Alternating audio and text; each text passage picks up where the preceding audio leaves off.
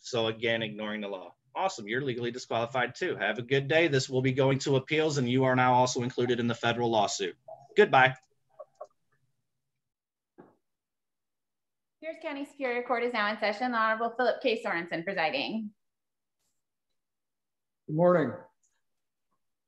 First matter in our docket this morning is Juliet Gaines versus Daniel Gaines, cause number 043000099-7. If the parties could introduce themselves for the record, please. Your Honor, my name is Steve Downing and I represent Juliet Gaines Parker. Good morning, Your Honor. Oh, I guess I should turn my video on. Good morning, Your Honor. My name is Juliet Parker, used to be Juliet Gaines. I'm Steve's client and I'm the mother of Faith. Okay. Sir? Daniel Gaines, pro se party to the matter. Okay. Mr. Gaines, your motion, you got 10 minutes, please. Mr. Downey, are you ready to proceed? I am, Your Honor. Okay. Mr. Gaines, you got 10 minutes. Okay. The commissioner in this matter erred in several significant ways.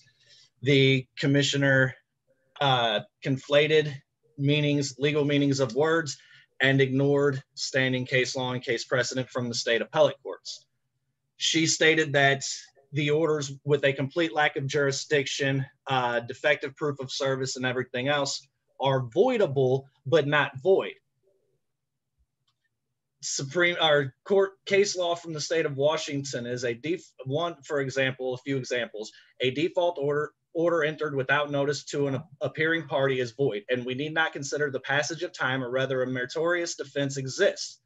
Mr. Gaines, I need you to, this is all being reported by a court reporter, so they need to be able to understand what you're saying, so you need to slow down your speed just a little bit, okay?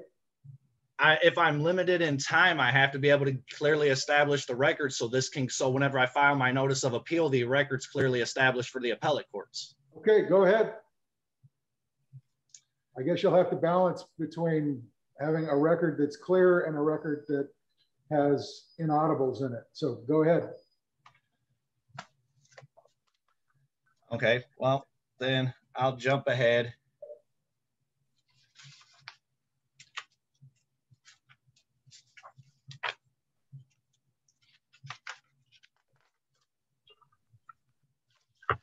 Anyway, that case comes from Colicuro v. Berger in Washington Appellate Court's 2002 case. Stems from, the ruling stems from Allstate Insurance v. Connie, a 1994 case. Even State Rule 60B, a court may vacate a void judgment at any time.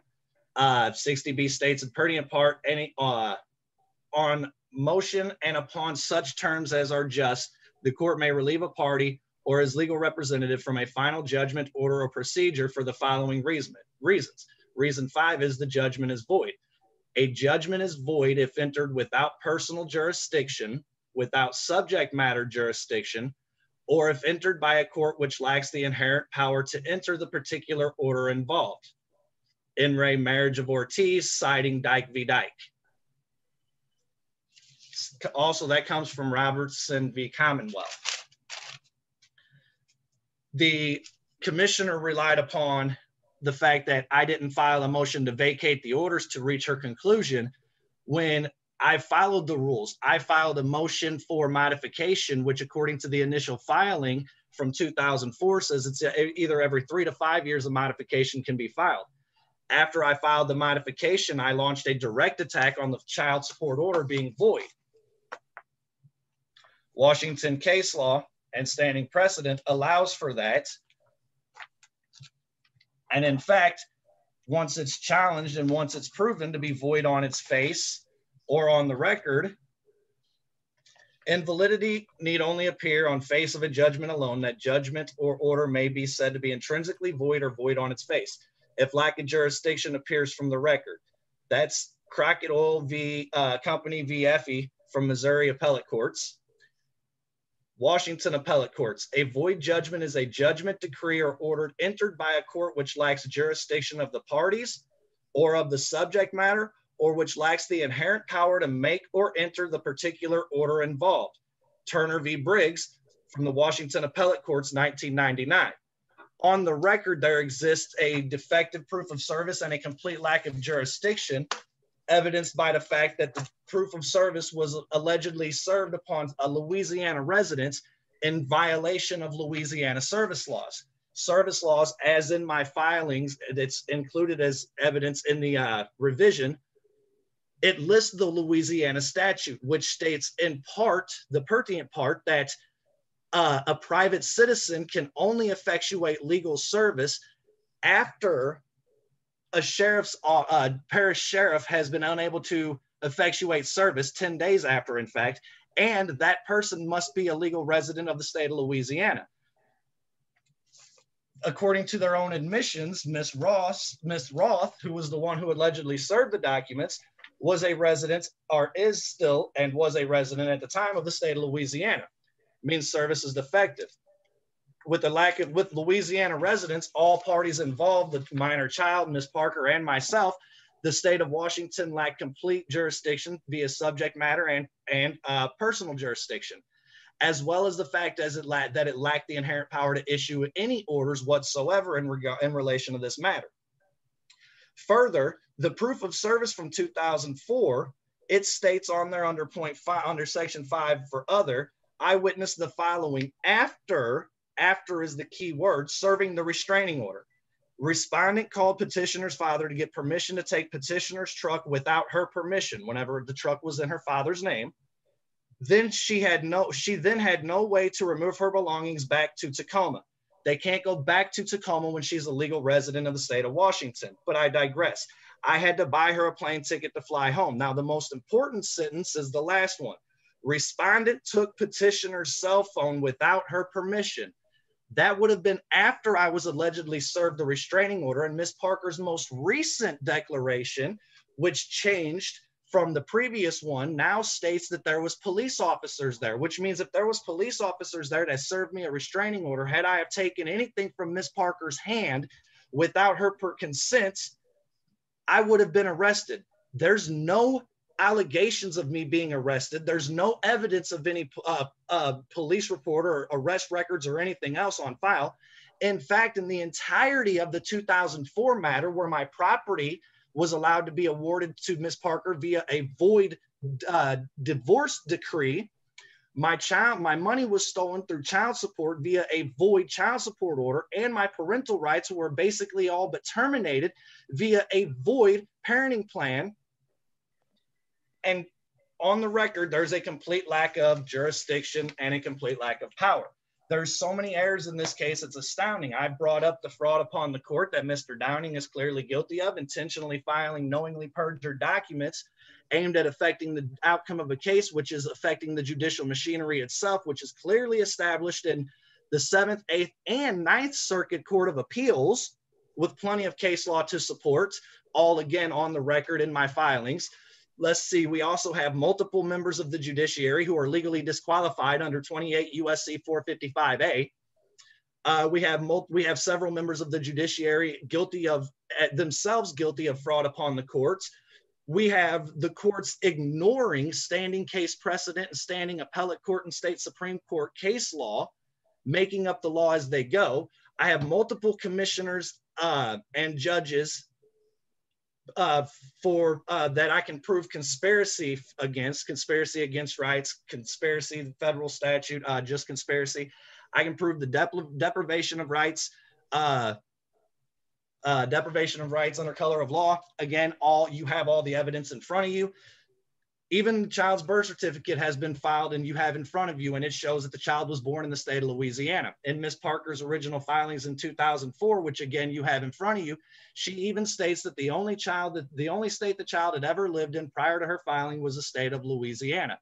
She lived in the state of Louisiana with both her legal parents who were married at the time. As such, she is not under the jurisdiction of the state of Washington. I have never been under the jurisdiction of the state of Washington ever. I have never been a resident of the state of Washington. The courts have never established jurisdiction over me. What they used to establish jurisdiction in the 2004 order is the extremely ambiguous language of the child may have been conceived in the state of Washington. Standing case law and precedent from the state of Washington, Calico v. Superior Court, which derives, or Calico v. Washington, which derives from International Shoe v. Washington, or it is Calico v. Superior Court, my apologies, which states that whereas the courts may obtain jurisdiction over the child through UCAAJ, in order to establish jurisdiction for child support for an out-of-state father, it requires significant context, and context ends in an S, which means plural. The language may have is nowhere near the legal requirement to satisfy significant context.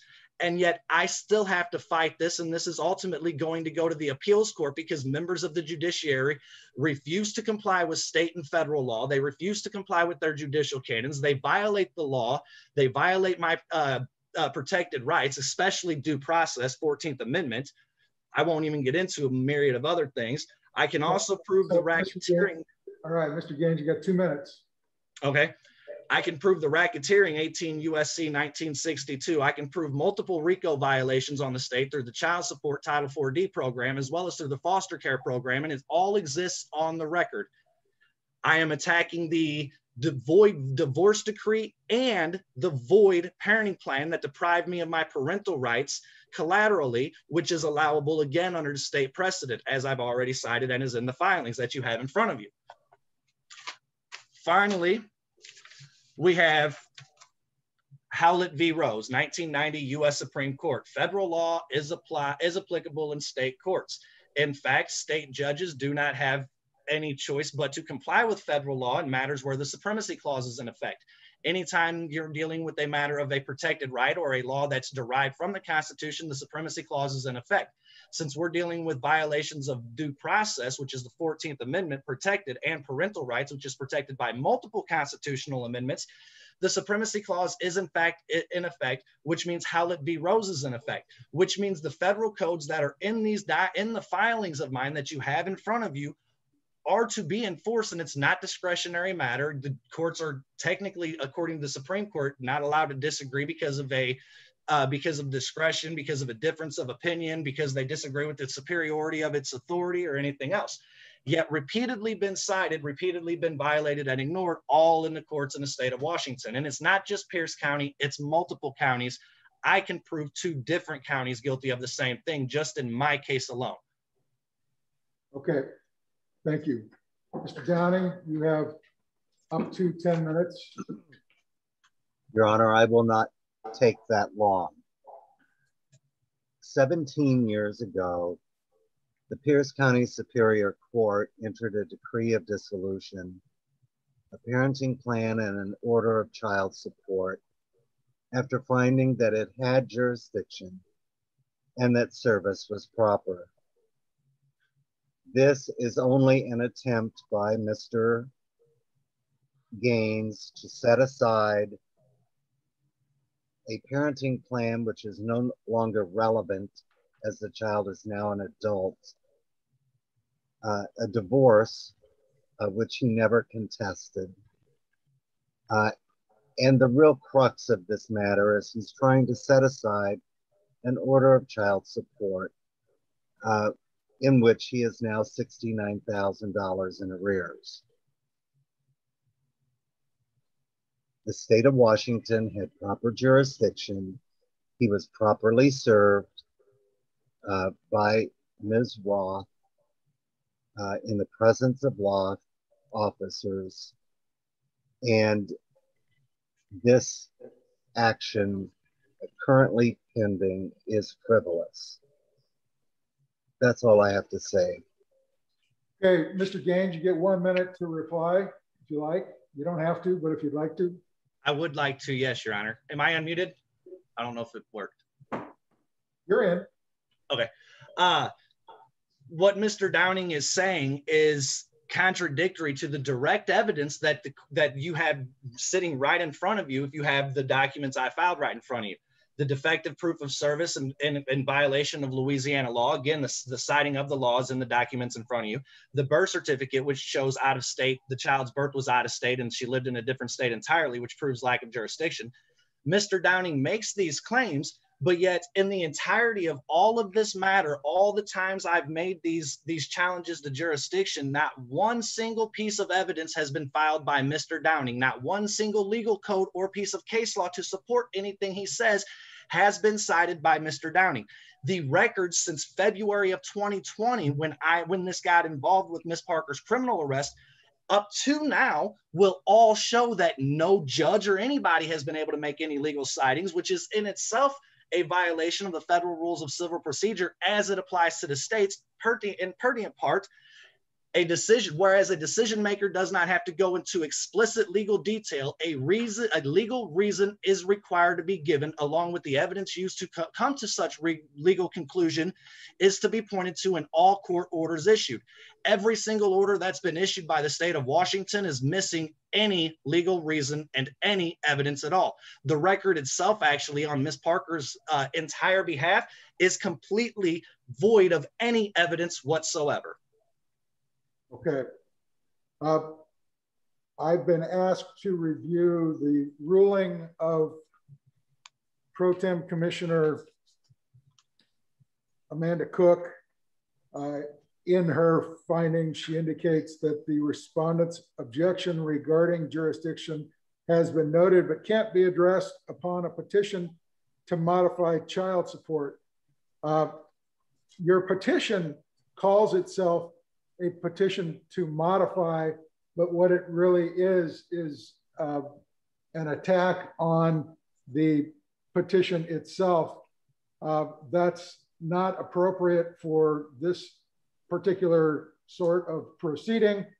I'm going to decline to revise the commissioner. In my judgment, she got it right.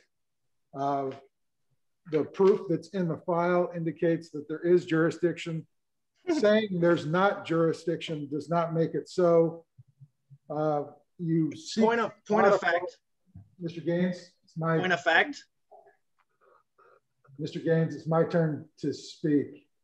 You're seeking to modify the order, but you say you actually give no basis to modify anything. You're challenging the jurisdiction of the underlying order, but there's nothing in front of me that indicates that there's any defect in jurisdiction. I'm denying your motion to revise. Point of fact. Mr. Downing, do you have an order that I can? I do, Your Honor, and I will send it to Ms. Schmuck immediately. And if you email a copy of that to Mr. Gaines, that'd be great. Absolutely. All right.